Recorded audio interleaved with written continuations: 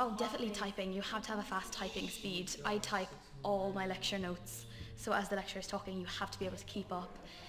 Learning how to write an essay is so important, like learning how to figure out Microsoft Word or whatnot.